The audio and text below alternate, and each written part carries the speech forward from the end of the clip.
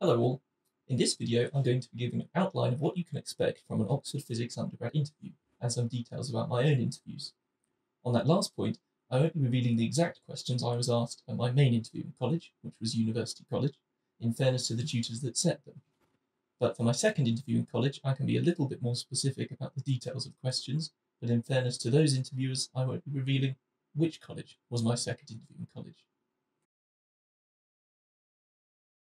So as you probably know, when you apply to Oxford, you can either apply to a specific college or submit an open application, where a college allocation is made for you. Now, there's no downside to doing an open application. Colleges don't know which students have applied to them directly and which have been allocated to them by an open application. After you've sat the PAT in November, colleges will review your entire UCAS application and your PAT score and decide whether or not to invite you to interview. These decisions are usually sent out around the end of November, beginning of December, for interviews to take place in mid-December. If you're invited to interview, you can expect to be in Oxford for 2 to 3 days, where your main interviewing college will provide for you free meals and accommodation, and will also organise various social things for you to get to know other interviewees. Most colleges will interview their students more than once, but this depends on the college and the subject. Also, you're guaranteed at least one further interview at a second college, which can help take off some of the pressure if you don't think you performed at your best in one of your earlier interviews. The thing to be aware of right from the start is that Oxford interviews are not like most job interviews, they're academic interviews. The bulk of the interview is going to involve tutors asking you academic questions about your chosen subject. The point of the interviews is for tutors to see how you respond to looking at familiar material in unfamiliar context, to mimic the tutorial side of teaching at Oxford. Typically, these interviews last around 20 minutes. You can expect when you enter the room to be greeted by 2 to 3 academics seated at a table. There may be some brief pleasantries, perhaps even a handshake if there's no global pandemic, but then pretty quickly the interview will get down to the bulk of the content, which will be the subject material. Sometimes tutors will ask you something about what you've written in your personal statement, so it's very important to be aware of the kind of things you've talked about and be comfortable in discussing in some detail any of the topics you've mentioned in your personal statement. When tutors are asking you questions, you'll either be sat opposite them on the other side of a table working on paper, or asked to stand at a whiteboard to show you're working for them while they ask you questions seated. This probably wouldn't apply to an essay subject like English or history, but for physics this is certainly the case. If you get stuck on a question or start going down the wrong route, the tutors will give you a prompt to get you back on track. They aren't expecting you to whiz through everything with no problems at all, or not need to clarify anything with them. They're looking to see how you respond to prompts when you do encounter something that's difficult, as you will do frequently if you're studying a degree in physics. This general format holds for most interviews, but some colleges do some things a little bit different. At my college, University College, for example, the year I was interviewed, we were interviewed twice. One of the traditional format that I've just described, and a second interview where we were given an envelope with 3 longer answer questions in and asked to prepare one of them in our own time, sort of in a few hours, to then present to the tutors during the interview. I think this is a good way of doing things because it gives students the opportunity to work on a difficult problem and explain their working in a slightly less time-sensitive and pressurized context, which some people certainly struggle with. Like I mentioned earlier, my main college for interviews, and the place I've spent the last 4 years, was University College. In fairness to my tutors there, I'm not going to give the exact questions I was asked in my interviews, but rather some edited versions that capture the gist of those questions. So let's talk about my first interview at UNIV. The first question I was asked at UNIV concerned the following setup. We have 2 fixed charges, both with charge positive big Q, separated by a distance 2d, and in between them we have free movable charge positive small q, and the first thing I was asked to do was to find the force on this middle charge as a function of the middle charge's displacement from the midpoint of the 2 fixed charges. So this is quite a straightforward application of Coulomb's law, the inverse square law. So first we'll find the force due to the left fixed charge. Now all these charges are positive, so all the forces involved will be repulsive. and we choose to take the right direction as our positive direction, as in all distances to the right of the midpoint we measure as positive, and all forces directed to the right we measure as positive as well. So due to the left-hand fixed charge, the first term we have from Coulomb's law is as follows, where the distance between the left charge and the middle charge is d plus x, as we can see from the diagram. And now due to the right charge, we again have a repulsive force, but now the force is acting to the left. So this has a minus sign based on our direction convention. And now the distance is d minus x. So this is the expression we have for the force, which we can neaten up just a little bit, as will be useful later.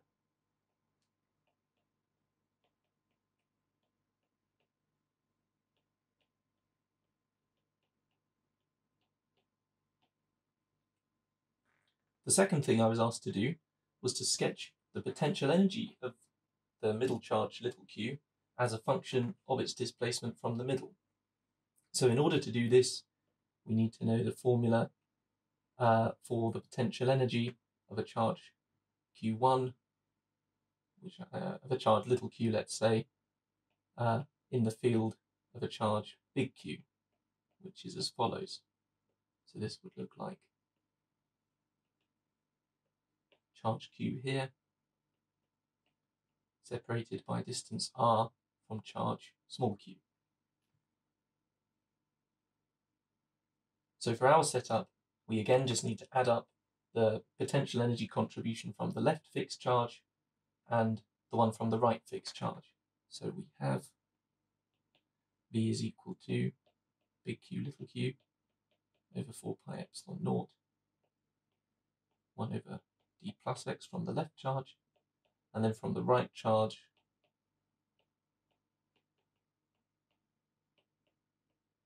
d minus x, which again we neaten up very slightly as follows.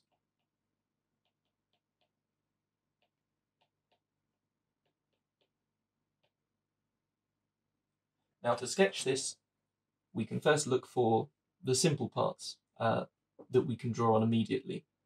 So when x is 0, we notice that this has a finite positive value, which it doesn't really matter what it is, but it'll be qq over 2 pi epsilon naught d. And we also notice that at positive d and negative d, we'll have some odd asymptotic behavior, as we'll be dividing by something that approaches 0. So let's take a look first at what happens as we approach positive d from the left-hand side. Now, as we approach positive d from the left-hand side, the term that will dominate will be this right term in the expression. Now, when x is less than d, so when we're approaching from the left-hand side, d minus x will be positive. And as it gets closer and closer, as x gets closer and closer to d, the denominator will get closer and closer to 0, so the whole expression will get closer and closer to positive infinity. So we have some behavior like this, where the curve will approach the asymptote at positive d. And now if we look at approaching the negative d asymptote from the right-hand side, we have the same kind of thing, where the curve approaches the negative d asymptote towards positive infinity from the right-hand side.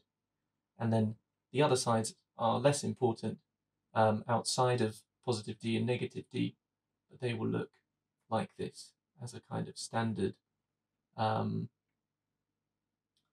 reciprocal curve. So that is what the potential looks like. The next thing I was asked to do was to write an expression for the force on Q when the displacement x is much, much smaller than the separation between the charges d, or 2d is the separation between the charges, but the factor of 2 doesn't actually matter. So in order to do this, we're going to use the binomial expansion formula that we should all know. To make this simpler, I've rewritten f of x in this more suggestive form. So we know that if we have something like 1 plus y to the power of n, this is expanded as a binomial series as 1 plus ny plus n minus 1 over 2 y squared plus higher order terms y cubed, and so on and so forth. And we also know that if y is very small, this is approximately equal to 1 plus ny. To make use of this, we have to write d plus x to the minus 2 and d minus x to the minus 2 in the form of 1 plus something. So to do this, we can take the d outside of the bracket as such, and now we can see that this is approximately equal to, using the binomial expansion formula on this term, 1 minus 2 x over d. And likewise, for d minus x to the minus 2, this is approximately equal to d to the minus 2, 1 plus 2 x over d. So now we can put this all together into the formula for f as a function of x, and we find f of x is equal to minus big Q little q over 2 pi epsilon naught 1 over d cubed times x. So that is the force on the middle charge when the displacement is very small. So the final question is now, what kind of motion will this particle undergo if we displace it a very small amount from the centre? So back to the expression we had for the force, this is exactly the kind of form we would expect from simple harmonic motion. So the force acting on the object is proportional to the displacement away from the centre and is directed in the opposite direction to it.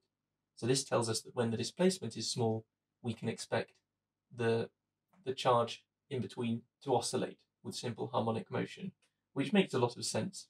If you think we have a positive charge here,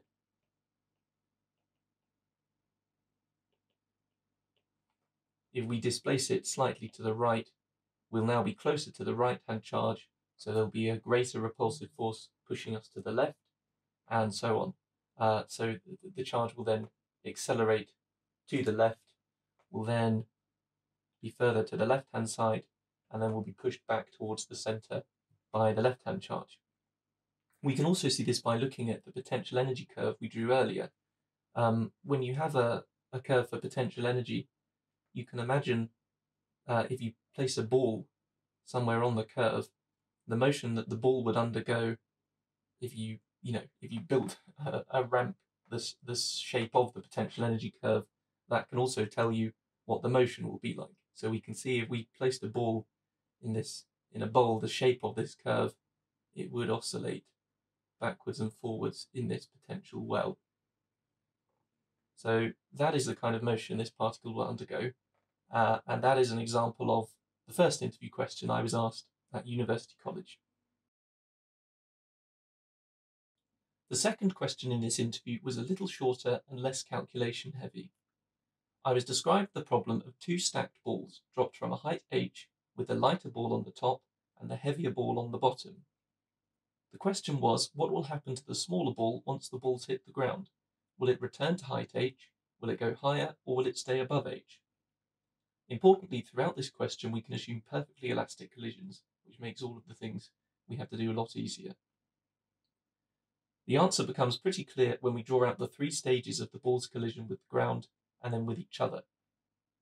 Immediately before the more massive ball hits the ground in the first picture, both balls move downwards with some speed v, which we calculate from conservation of potential to kinetic energy, but we don't actually have to here. After the large ball bounces off the ground in picture 2, assuming a perfectly elastic collision, it now moves upwards towards the smaller ball with speed v. Now, this relies on there being a very slight separation between the two balls before they hit the ground, so the larger ball has time to flip direction before the smaller ball. But it turns out even with negligible separation, this model is very good, so we don't need to worry too much about this detail. From picture 2, it's now pretty clear that the collision of the two balls will impart more momentum to the smaller ball than it initially had before the collision. So as shown in picture 3, the smaller ball will move upwards with some speed greater than v and will therefore go beyond the initial height h.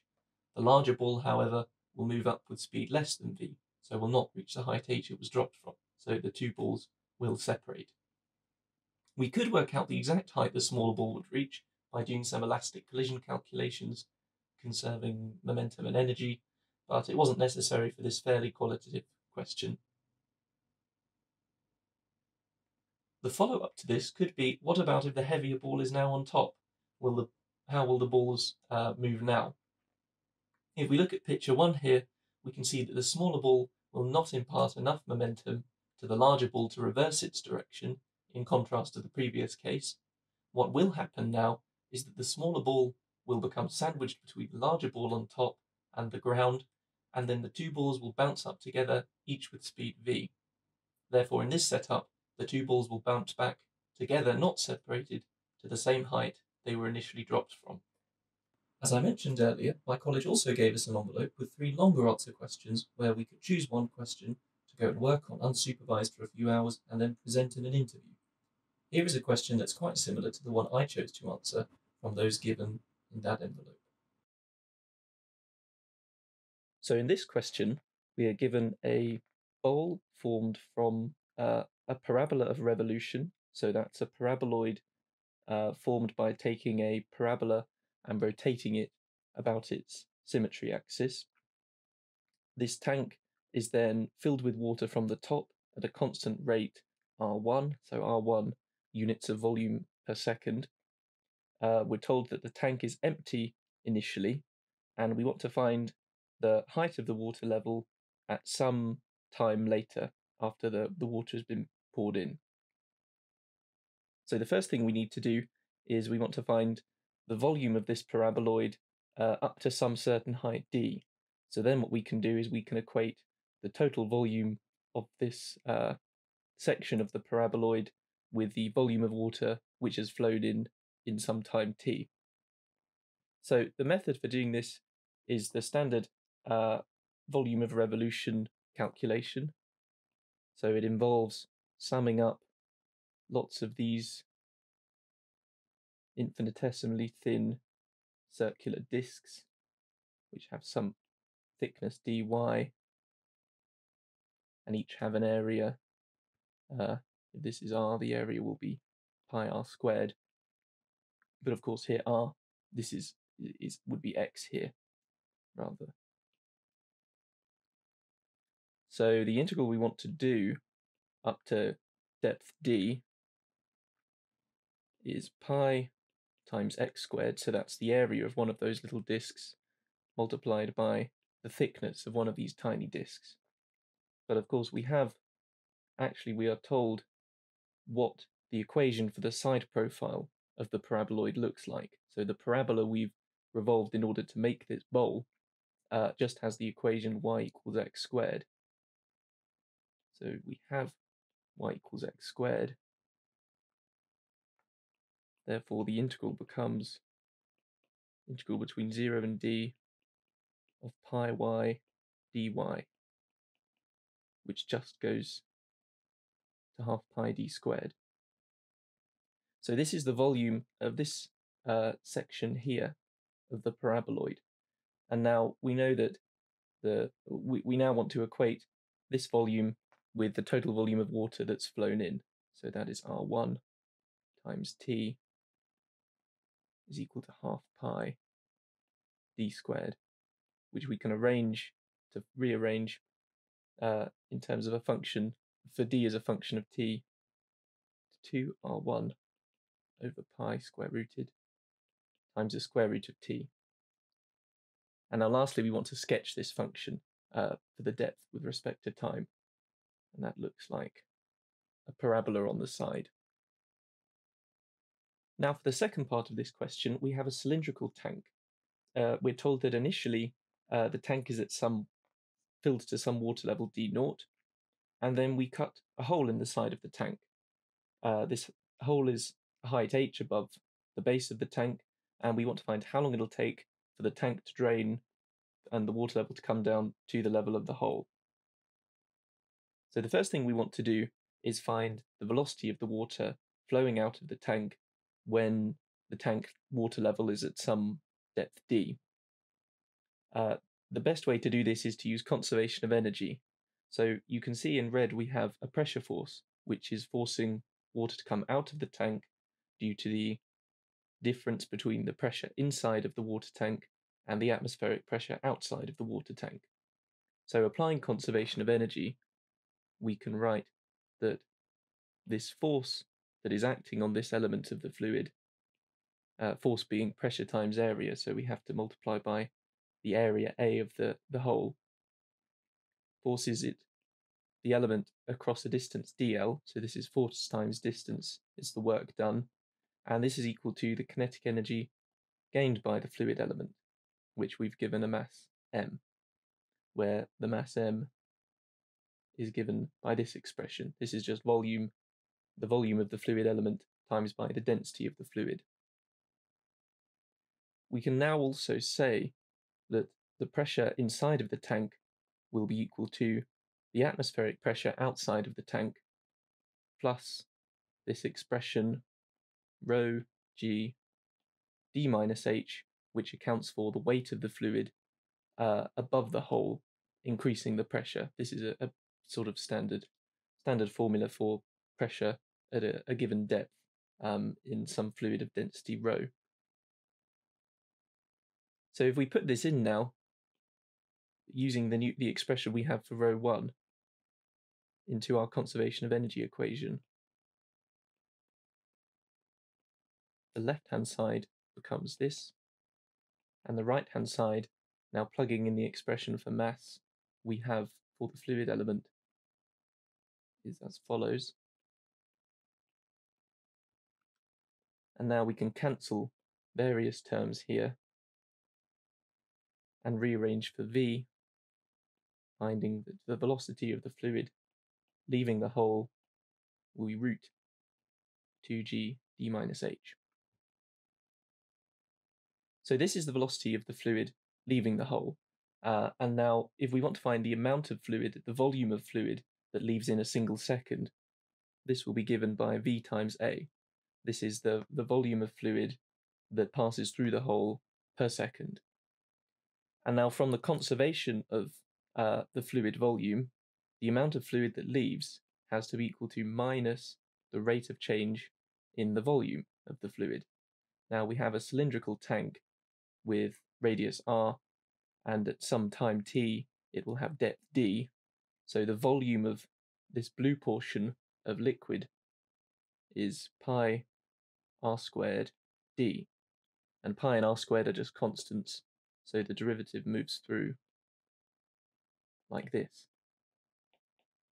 And now if we plug in the expression we derived earlier for v, we can set up this differential equation we'd like to solve.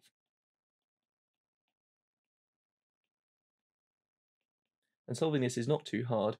It uses the standard separation of variables integration technique. So if we bring all the things with d to one side, we end up with dd over d minus h square rooted is equal to minus a over pi r squared root 2g dt, just putting all the constants with the t side of things. And then, as we usually would do, we can now integrate both sides of this equation to get rid of the differential part. And we find we have 2 d minus h square rooted is equal to minus a over pi r squared root 2g t plus some integration constant.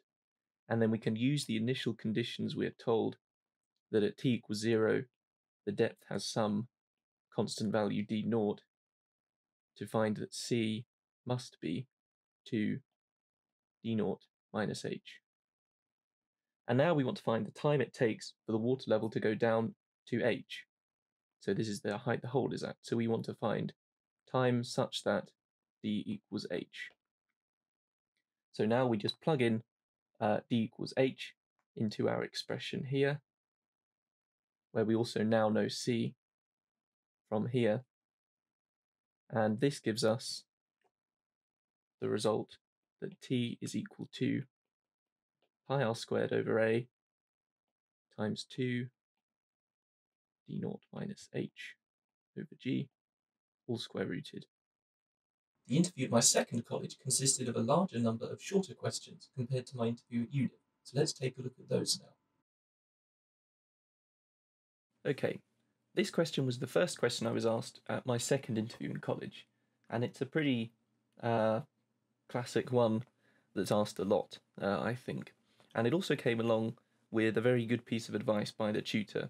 When I first sat down, after, saying hello and how was the journey, where have you come from, etc., the tutor said, now if we ask you a question that you've already seen before, tell us you've already seen it. Don't try and trick us and pretend you've not seen it before and like you just know how to get it quite easily, because we'll know. And that is very good advice, because the tutors do generally know. A lot of them have been interviewing people quite a bit, for some of them, before the students they're interviewing were born. So they've seen a lot of students come through, and the best advice certainly is, if you've seen a problem before, tell them that you've seen it. And in this case, this was a problem I had seen before, but I thought I'd talk about it anyway, as it is quite a nice one, and a very quick one. So the question is to differentiate, with respect to x, the expression y equals x to the power of x. And this is one of those ones that when you see the trick, you know it again, but the first time you see it, you do have to think about it a little bit. So we know quite easily how to differentiate things like e to the power of x, or x to the power of some constant, but x to the x doesn't really fit into any of those categories. So the best thing to do is to think about how we can turn x to the x into some exponential function. So the way to do this is to write x to the x as e to the power of natural log of x to the x, because of course the exponential cancels the logarithm here. And then we can use our log identities to write log of x to the x as x log of x, and now differentiating this with respect to x, we're just using the product rule and the chain rule. So we have the derivative of what is in the exponent, x log of x, times e x log of x. So the derivative of the exponent, first we can differentiate the x term and we just get a 1, so that becomes natural log of x plus, and then we differentiate the second term, leaving the first term alone. So this becomes x over x, so that is 1, and that's all times e to the x log of x, which we know is x to the x. So that is the derivative of x to the x. The next question I was asked in this interview, the tutor pulled out a ruler. He pulled out a beta ruler though, but I only have a 30cm ruler. And he said if he balances the ruler between each of his fingers and then begins to move his fingers inwards together, what will happen to the ruler? Will it unbalance? Will it fall off? What will happen? So I said that I thought his fingers would meet in the middle and the ruler would stay balanced. And as we can see, that is in fact what happens. He then asked whether there would be any difference if he kept his left finger still and moved his right finger inwards, or vice versa. And I said there wouldn't be any difference. And we can see, keeping my left finger still, this is still the case. And then we, of course, have to explain why this happened. So if you consider the ruler on my two fingers, there are two pivots here. Now, when I start to move my right finger inwards, I'm exposing more ruler on this right side than was initially there. And this extra weight on the right side acts to give a turning force, which wants to rotate the ruler counterclockwise. So when there's this additional moment counterclockwise, it reduces the reaction force on my left finger. And when the reaction force on my left finger is reduced, there's less friction between the ruler and my left finger. So as I'm moving it inwards, it means it's easier now for the ruler to slide over my left finger. So you can see this kind of creates a sort of self-correcting mechanism, whereby when I move the right finger inwards, the reaction force on the left finger is reduced, causing the ruler to slide more easily over the left finger, and vice versa. Then when the left finger gets more ruler on its side on the left, that reduces the reaction force on the right finger, meaning the ruler can then slide more over to the right finger. So whatever we do, the ruler remains pretty balanced, however we draw our fingers together. To begin this question, the tutor asked me to explain why it is helium balloons float. So I went ahead and explained that from Archimedes' principle, we know that the weight of air that's displaced by a helium balloon is equal to the upthrust that is generated by its presence in the air. And then because helium is less dense than air, the weight of the balloon is not enough to counter the upthrust. So the upthrust created by the displaced weight of the air in the atmosphere is greater than the weight of the balloon. So that causes the balloon to float. So then the tutor asked, okay, well, how do you explain Archimedes' principle? So to explain Archimedes' principle, we can look at the second diagram and without deriving it exactly, which isn't too hard either, we can say that the pressure at the bottom of the balloon is higher than the pressure at the top of the balloon. And this is because in the atmosphere, the air gets thinner as you go higher up. This is because if you imagine at each layer of the Earth's atmosphere, the pressure at that layer has to support all of the weight of the air on top of it. So the lower down you go towards the Earth, the more air you have on top from that layer. So therefore you have to have a higher pressure in order to support the weight of the air on top of you. So if there's a higher pressure at the bottom and a lower pressure at the top, that generates an upthrust. And Archimedes' principle is the statement that the magnitude of that upthrust is equal to the weight of the air you displace by the presence of in this case, the balloon. The next question the tutor asked was a setup if you tie a helium balloon to the floor of a car and the car then accelerates forwards.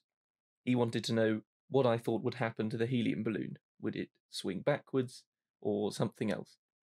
So, I mean, I hadn't seen this problem before, so my instinctive answer was I thought the balloon would swing backwards, as you would do. You know, when you're accelerating on a train, you feel yourself pushed back into your seat if you're facing forwards.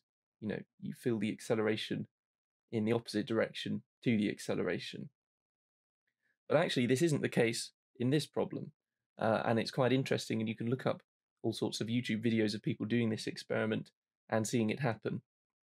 So we established from Archimedes' principle that if you have a gravitational field like the Earth, where you have a higher pressure closer to the Earth and a lower pressure further away from the Earth, because of the different layers of the atmosphere having to support more weight on top of them if you're lower down towards the Earth.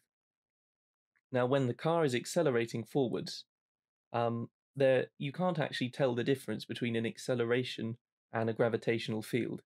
So if you're in a lift, for example, if the lift is accelerating upwards, you don't really have any way of telling. I mean, it's a bit of a silly thought, but you don't really have any way of telling whether you're accelerating upwards or whether you're just in a stronger gravitational field than you were beforehand. Though, of course, you know you're accelerating upwards because the Earth didn't suddenly get more massive. So if you add the acceleration of the car to the gravitational field, you get a kind of effective gravitational field that is felt by anyone in the car, including the balloon. So when you add these, this has the effect of changing the direction slightly of the gravity felt by the balloon, or what you could feel as gravity, but is also the acceleration of the car. And this is now in a downwards diagonal direction. And we know that if a balloon is being held still on the Earth, it'll point upwards, away from the center of the Earth. So when we have this kind of effective direction of the gravitational force, the balloon points in the opposite direction to it. So we can see that when the car is accelerating forwards, the balloon actually also swings forwards, which is quite an interesting result and not necessarily what you'd first expect looking at this problem. So those were my Oxford Physics interview questions, or at least the ones I can still remember. I hope you found this video useful. If you have, please think about subscribing. And if you also haven't already, take a look at my website, cosmicconundra.com, for some more resources, and also follow Cosmic Conundra on Twitter. All the information is in the thing below the video, the description. Yeah, so take a look at that. Okay, thank you very much. See you all soon.